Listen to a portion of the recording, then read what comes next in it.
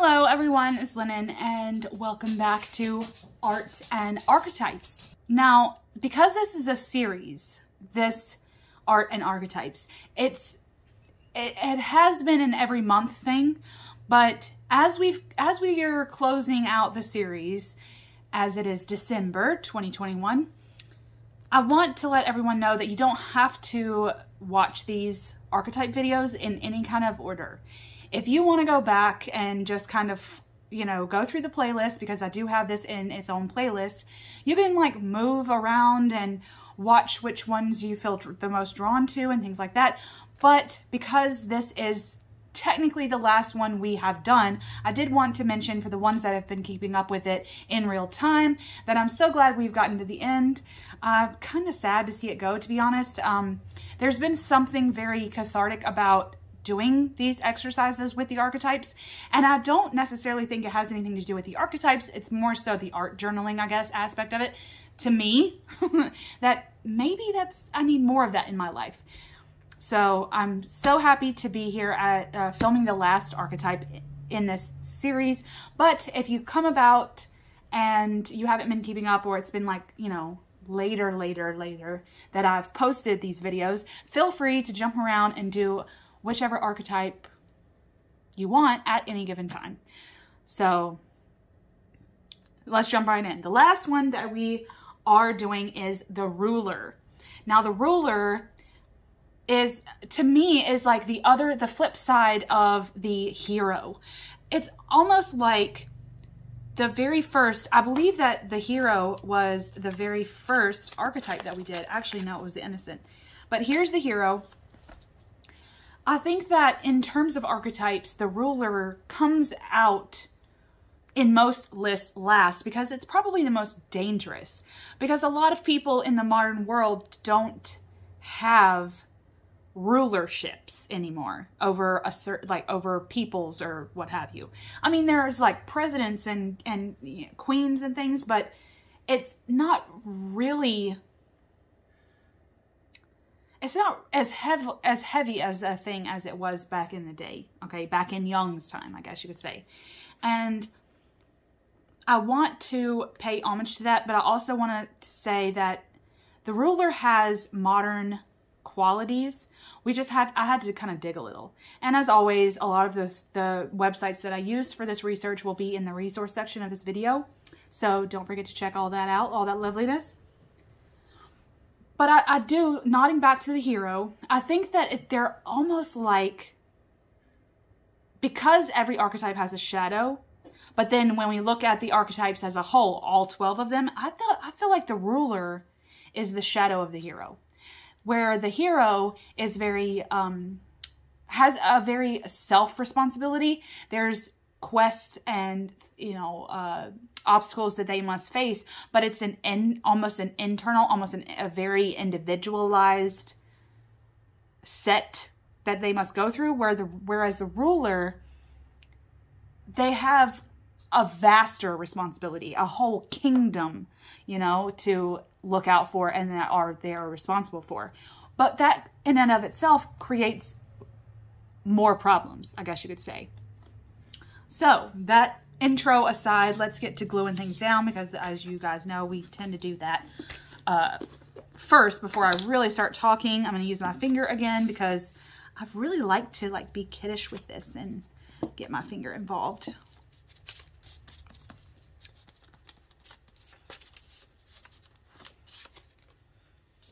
I'm using purple because for some reason purple has always been the royalty color for me.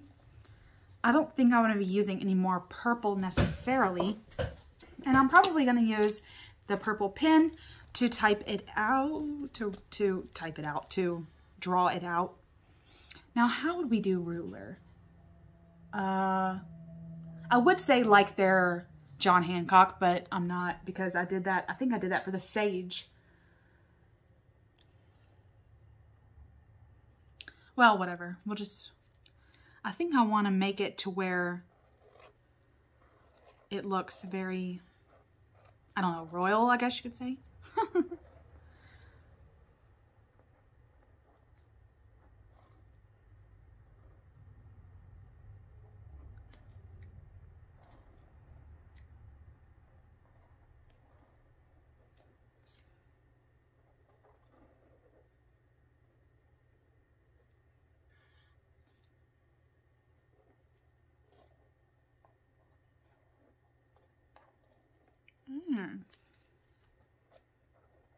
we go.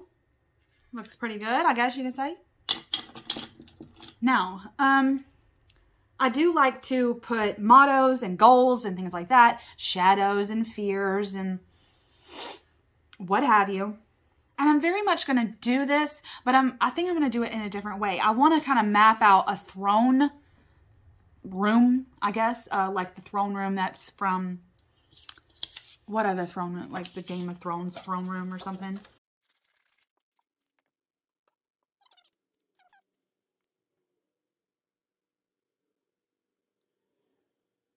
It's like the floor. I think what I wanted to do here was almost make like a tarot card type of a throne. Like just a rough sketch here. Cover up that line since I've forgotten my drawing. Forgotten how to. Now, the trick with the ruler is that it doesn't necessarily have to be like a king. I know that when I started doing my research, there's always like a couple of names like ruler, king, queen, things like that. But to be honest, it's not, I don't think it has anything to do with royalty. I think it has to do with responsibility, the amount of responsibility that this individual has, and to themselves, but also to a large group of people. Maybe that's a family that they have. Maybe it's a large family. Maybe they're the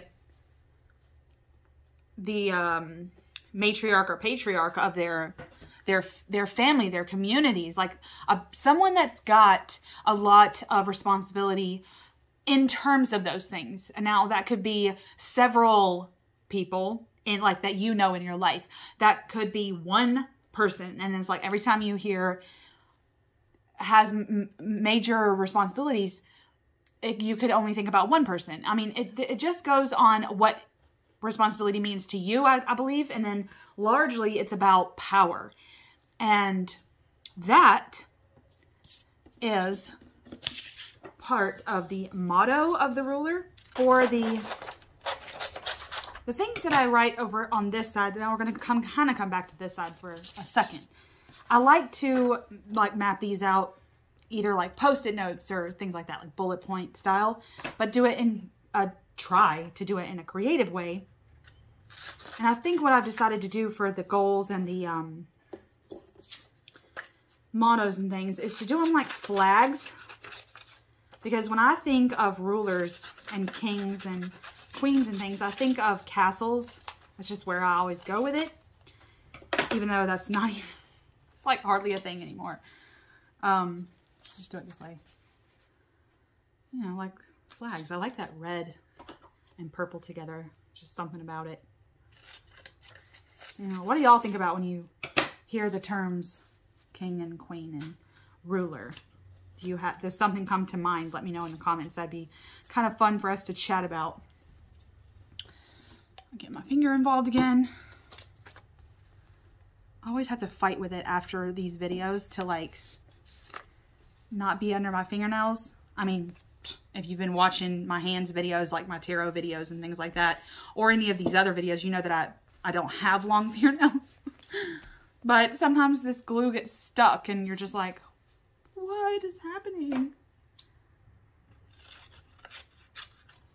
I'm going to put a little one since I've got this glue and I don't want to waste it. I'm going to put this little one because I want to do something with that down here. I'm going to put some white on this so that the words really, I don't know, pop, I guess.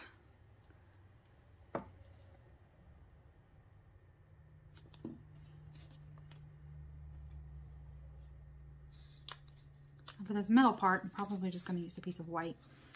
It's starting to look like a scuba flag. Scuba diving flag. But, I don't know. This ruler could be a scuba diver or something. Scuba diver? I'm thinking about, I think I'm thinking too much about chocolate. And Lady Godiva. Probably. Okay, so the goal, which I always tried to write first so that we can get kind of like a mapping of what the goal of the ruler is. Power, as I mentioned before, to the ruler is the only thing. It's not the most important thing, it's the only thing. And that's such a profound statement, because a lot of people take the word power and associate it in a negative way. There's all negative things come to mind, shadow things come to mind when some of us hear the term power. But there is a lot of good that can come with power. I do believe that if certain societies, maybe even including our own, if we didn't have these rulers that had some sort of power over us, then there might be chaos that we would all have to deal with. And it would be on a huge scale that, like, say for instance, me, I could not contain an entire country's chaos. But the ruler has that type of power. And I do want to put here their fear. Oh, let's move this out of the way. I always tend to be knocking into this. Their fear is to be overthrown, naturally, because when certain rulers come into power, they typically have a vision, right? They have a vision, and they believe that their vision and that their itinerary with however long that they think they're going to be in power, they think it's what is best. They can see the bigger picture. They can see their kingdom or their country. They can see it as a whole. And that often leads to them believing, oh, I would do this, this, and this. And whether or not those countries are in like a democracy, they often come to the people, and the people would say, oh, I agree with that, or no, I don't, right? We have choices. Some countries don't. But overall, I think that they don't want to be overthrown because they have this need to, and this goal, not for dominance, not in this negative way, but in a way that says, I've got this vision and I want to execute it.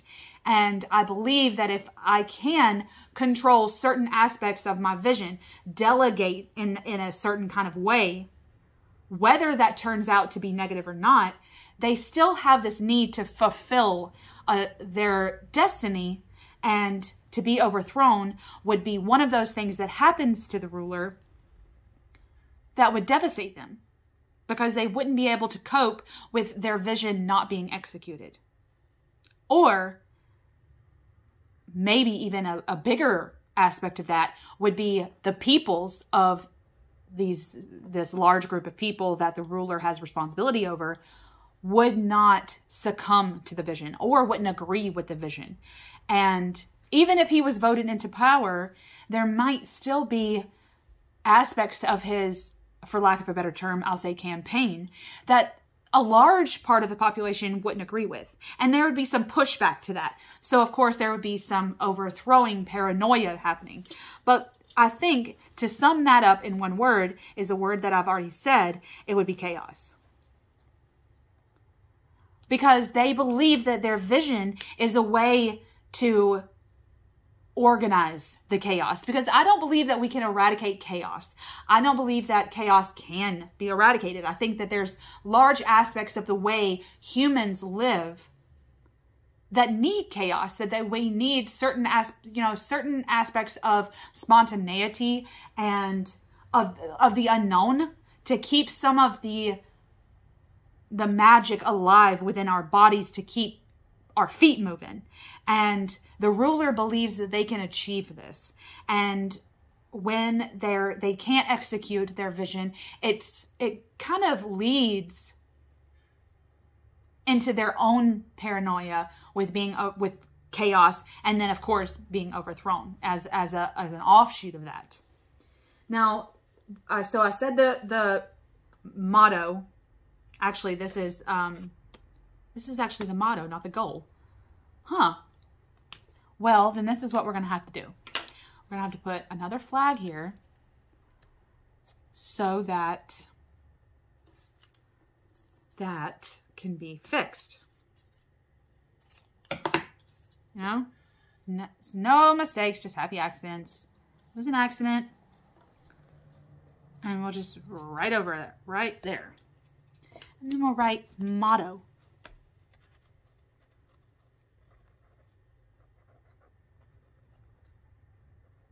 There. No harm done. No one ever knows, except for you guys. I may even forget if I like, when I want to come back to this, like I said, I always say this in every video, I like to come back and like, there's so many more pages in the back here that I'm going to use as like a reflection journal on these archetypes specifically. Sometimes I get in these moods. It's largely why I made this series, but sometimes I get into moods where I like to do research in Jung and in psychology in general. And then on the archetypes, even brand archetypes, like certain brands, certain people from literature that I may read about, some certain characters in movies that I want to read about and want to reflect in a journal way, I can do that in this. That's largely what it's become and what it will become. So when I come back, I might even forget that the little word goal is under there. So anyways, the goal, we'll write that here. Now, the goal, because I've got to type that. I've got to type. Why do I keep saying type? Write that out. Is to create a successful. Now, I like that word because it takes the negativity out of the word power for me. Even though technically I don't have an adverse reaction to the word power, but I feel like we kind of need a little bit more of a positive statement here. That way I don't get, I may even the remote chance that I may have a negative connotation with this. I don't want to. So I like the term successful here because I think that nods back to the vision, this vision that the ruler has for their community, for their families, for their kingdom. And because I believe that all of that community, family, large group of people, I'm going to put peoples, create a successful environment for peoples, because that could entail so much. So that's the goal, right? And I keep talking about the vision, and I hadn't decided before filming this whether I wanted to put that into this video, whether I wanted to put something about the vision of the ruler in this, because I believe that that's something that lives inside all the ruler, the ruler archetype, but I don't necessarily think that all rulers have a vision. That is where the shadow comes in. So,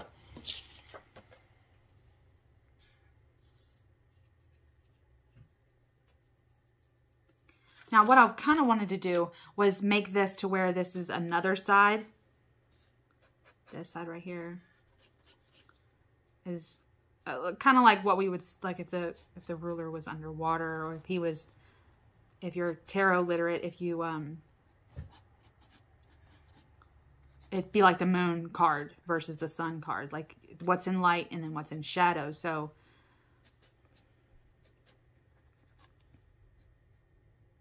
just however I can draw this, even though it's hidden, that just gives it a little bit more to me.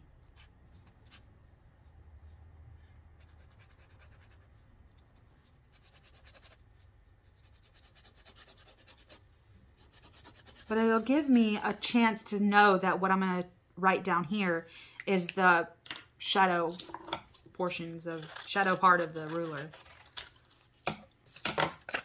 And I'll probably write the word shadow just so that I'll know later on that this little statement that I'll write here is the shadow.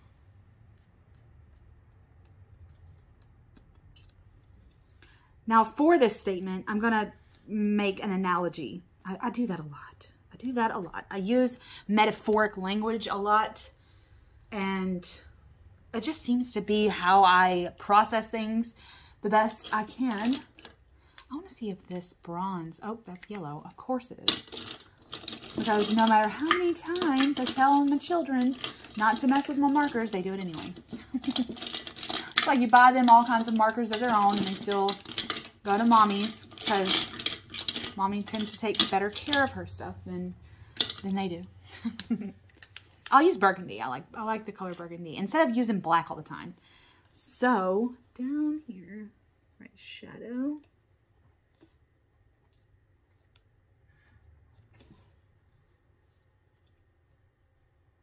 I wanted to use an analogy, like I said, for the shadow, because that could be like,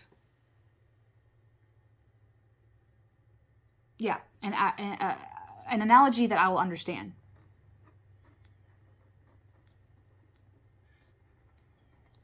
Katniss Everdeen from the Hunger Games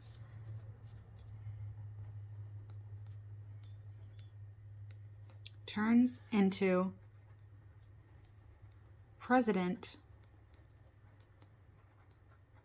Snow. Okay? Now what just that analogy means to me is Katniss is the ruler here. Let's just say that she's technically the hero. In the beginning, she has this type of responsibility to herself. I'm so sorry. The camera kind of cut out there at the end of that. But what I was getting at was Katniss technically is a hero. She's technically a martyr. But I think by the end of the trilogy, it becomes clear that she has a vision.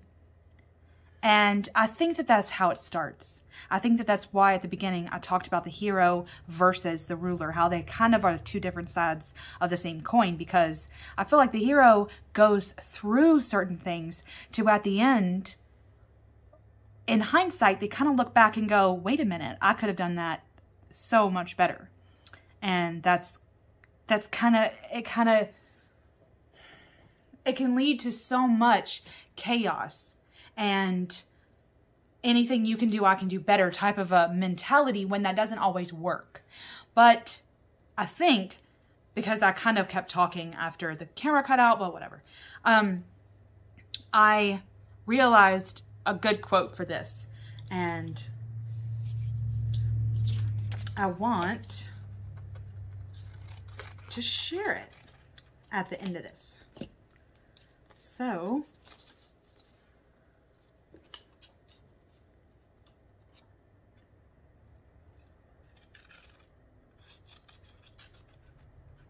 I'm just cutting around the edge here to make it look more like a speech bubble. I tend to like to do that for my quotes because I kind of like it to look like the archetype is doing the speaking. Let's glue this down. Shove the glue all the way to the other side.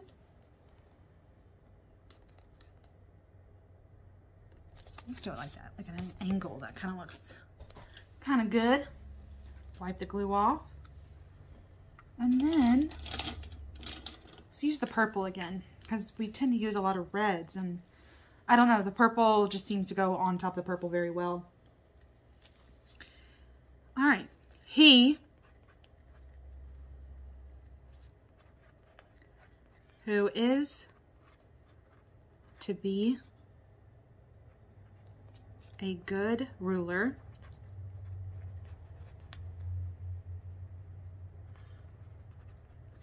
must have first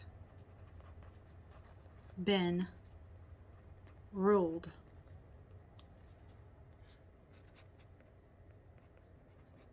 Aristotle. I think that just, that rounds out what I was saying about Katniss as well. I think overall, the ruler is part of a cycle. That even though they have beliefs and certain visions, that what they're doing is best for the whole, in terms of every other one of the archetypes, this archetype has the most to lose because they're responsible for a lot more. Instead of just themselves, they have to have a relationship with themselves and a balancing relationship with their own selves so that whatever's manifested out into whatever their kingdom is. Say, I'm the ruler of just my immediate family. Let's just say that, right? In terms of authority. But then this particular ruler is a ruler on such a broader scale that they have to constantly look at their responsibility, their kingdom as a whole, what they have to lose, because it's all on decisions, and their decision-making skills are going to benefit them or hinder them in their rulership. And I think that a lot of times that can lead to a certain type of madness within the ruler, a certain type of paranoia, a certain type of inner chaos that they are always preparing for to manifest out into their kingdom somewhere. So anyway, that's all I've got to say. Don't forget to check out the websites below in the resource section of this video. And I don't know what we'll be doing in 2022, but I have really been loving this, and I may come back on the December 2021 full moon as a way to kind of share some of the other archetypes as like maybe an end, like a closing video. So, which the full moon is perfect for, as the new moon is for new beginnings. So if you see me on the new moon, full moon later on in the month, that's great. But if not, just know that I extremely enjoyed working with the archetypes and sharing my findings with you guys. Don't be afraid to share some of yours below in the comments section. Thank you, and I hope to see everyone again on the channel. Much love.